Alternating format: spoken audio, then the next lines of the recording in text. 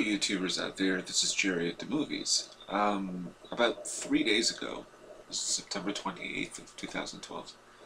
I always like to mention the date because that reminds me of when I actually discussed something. I don't know. Anyhow, um, I discussed John Carpenter's Halloween.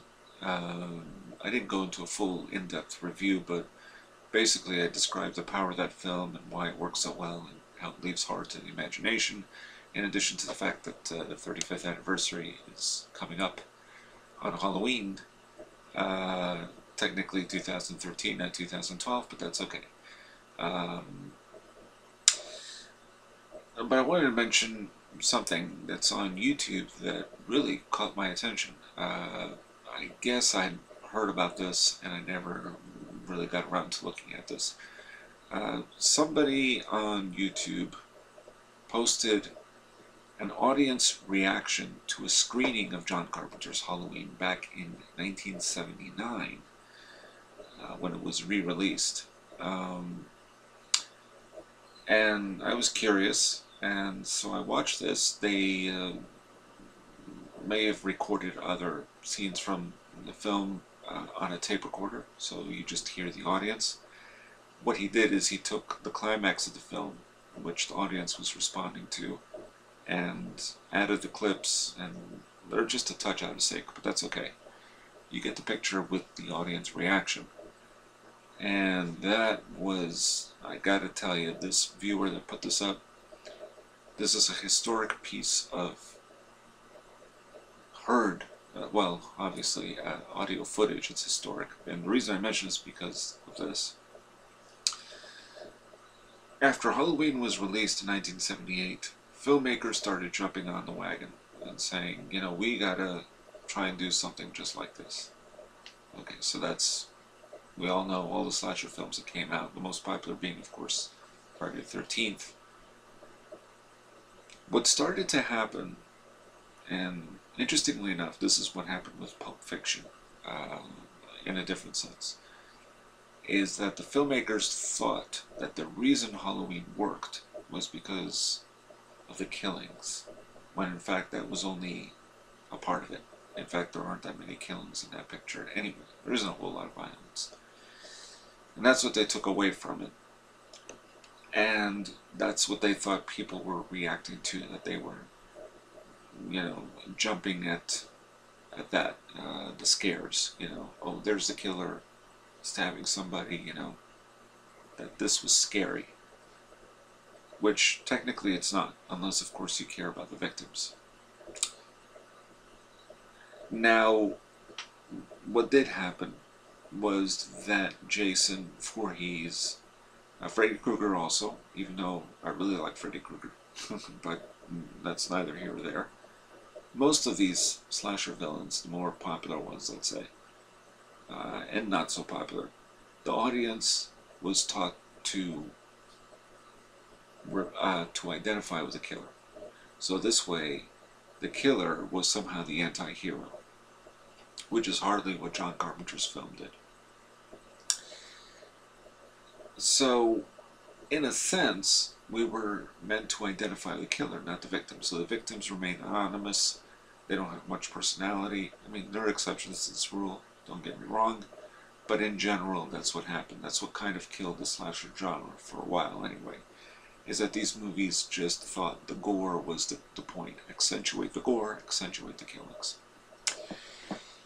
Don't relate to the victims. And of course, if they're smoking pot and having sex, they're going to die. They're going to be skewered. So that's really what became with that genre. Now, there are exceptions prior to Halloween. Black Christmas from 1974 by Bob Clark.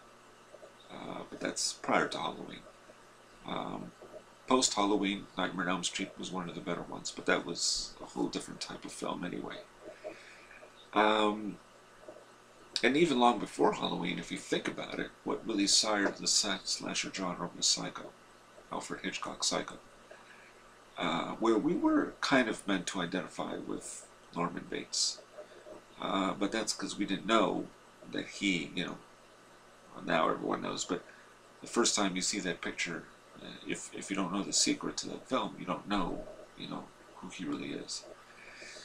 Now, I mentioned Pulp Fiction because this also happened too. Tarantino's film was misjudged by other filmmakers who also jumped on the bandwagon and started making films like Truth or Consequences, New Mexico. There are a bunch of these where, again, they thought that the gore, accentuate the gore because that's what people find funny. Whereas Tarantino's film did it in such a different manner. It wasn't about that. It was about the characters, once again. Anyway, what's interesting about the audience reaction to this picture on YouTube is that the audience is screaming. They see Michael Myers, he gets up, he's walking right behind Laurie Strode right at the climax of the film. Donald Pleasance arrives, he starts shooting, and a lot of the people were starting to applaud, like, oh, finally, thank God, we're getting rid of this boogeyman. And then there was shock. Like, oh, he's not dead. But that's what got me, is that it would be interesting to hear audience reaction for the rest of that film, because more than likely they identified with the victims, not with the killer. See, the killer was devoid of all humanity.